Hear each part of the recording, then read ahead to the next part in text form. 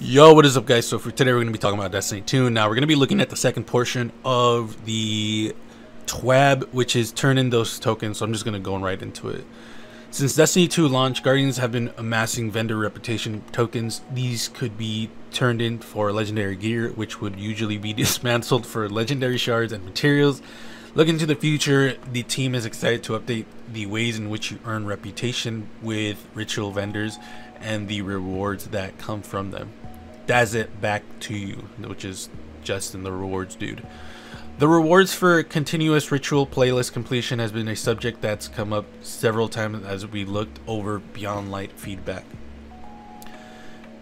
We're happy to announce some changes coming soon to Gambit, Crucible, and Strike reward structure. First, we'll be adding 2 unique weapon rewards to each of the 3 playlist rituals, so 6 total across all 3 activities. These weapons are in addition to the ones added in Season of the Hunt and continue to have small chance to drop at the end of each activity. Second, starting in Season 13 for Gambit and Crucible, Valor, and in future seasons for Strikes, rank rewards will be visible on the ritual vendors. Each season you will be greeted by a row of rewards, progression toward which will be earned. Whoa, what? Each season you'll be greeted by a row of rewards, progression toward which will be earned automatically as you complete relevant playlist activities.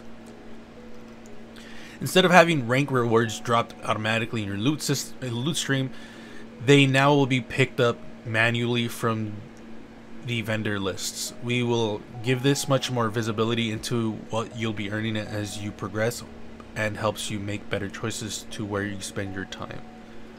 So as you guys can see, this is basically what they're doing.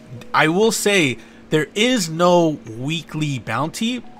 I'm hoping they integrated into like something, because if we lose weeklies, I'm gonna be fucking mad. Like, obviously I'm gonna be fucking mad. That's like one of our biggest sources for Bright Dust. So if they're just outright destroying it, I'm just like, what the fuck is the point? Like, there's no point for me to do my weeklies anymore because we wouldn't have any. I don't think they're gonna do that. I think they're gonna like I think they're gonna integrate it into the game itself in a better way. But it doesn't, like, I don't see why they would do that, because you're already gonna be interacting with the vendors, so why not have the weeklies there when you're just like, okay, well, cool, I don't fucking know anymore, whatever. Progression is on a per ritual basis. You can be on rank 10 for Crucible and rank 4 for Gambit.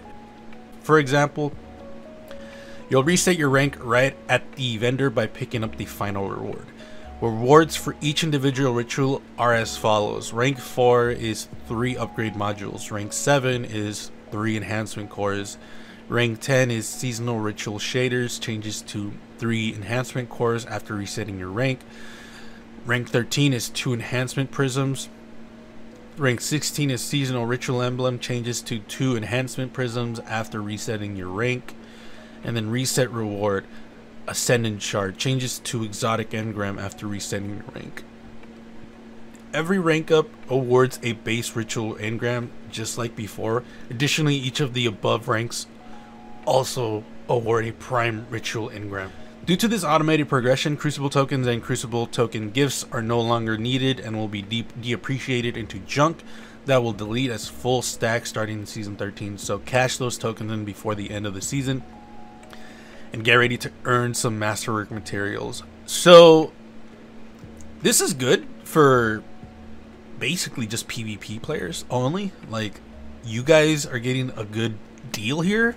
You guys are being able to gain material while you just play the game mode that you already play. I think this is a good change, but it still kind of sucks donkey dick that you only get 1 ascendant shard per season, not counting the season pass.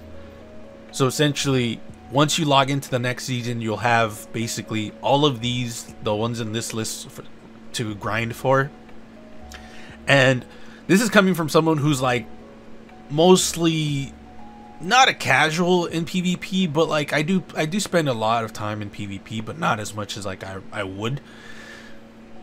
It's not hard to rank up your valor, unless they make it higher now. But it's not really hard to rank up your valor. It's super fucking easy. We're gonna see stupid levels at like in the mid level of next season, because yeah, getting the ranks are not gonna be hard at all.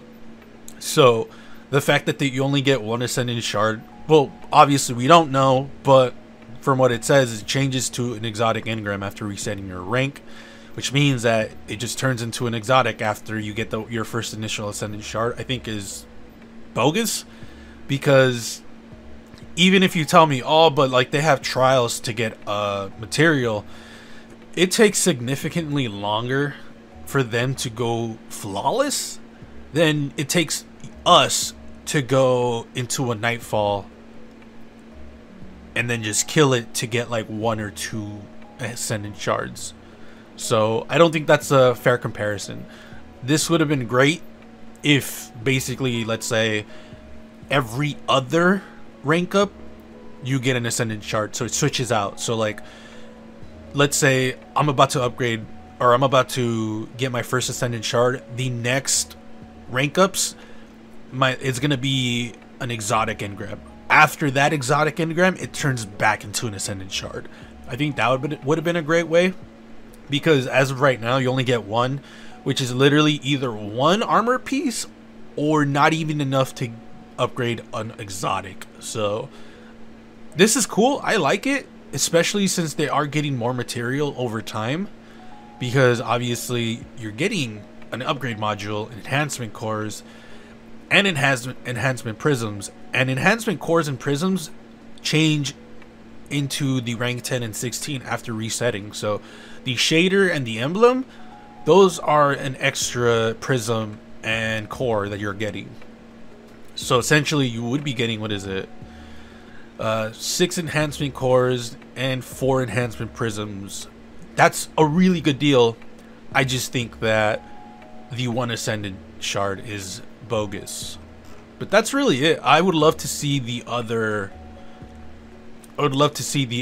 like Gambit and Vanguard.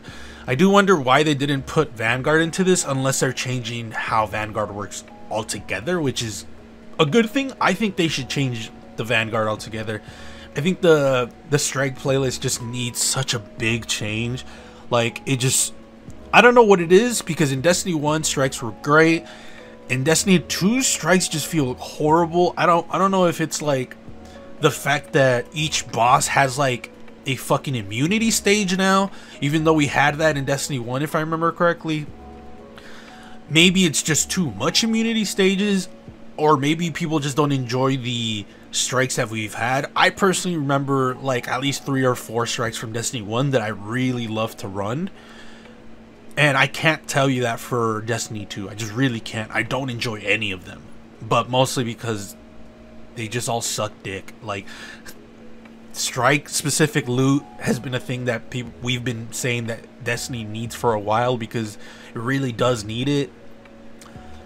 I don't know. Let me know your thoughts in the comments below. But these are good changes. My only gripe is the Ascendant Shard. I think the Ascendant Shard is just like, at this point, throwing a bone to a dog. Like, it's not much, man. It's only one. You can't even upgrade an exotic engram with that, or an exotic armor piece with that. So yeah, personally, I think Bungie could do better and give us an Ascendant Shard every other rank up would be great. Or even if you wanted to do like, I don't know, after every 5 rank ups you get one. Even then, I still think that's way too fucking, that's too much. Every other, I think, is fair. But yeah, let me know your thoughts in the comments below. If you guys want to follow me on my social media outlets, links are in the description below. Thank you everyone for the support. I really do appreciate it. And other than that, I'll see you guys later.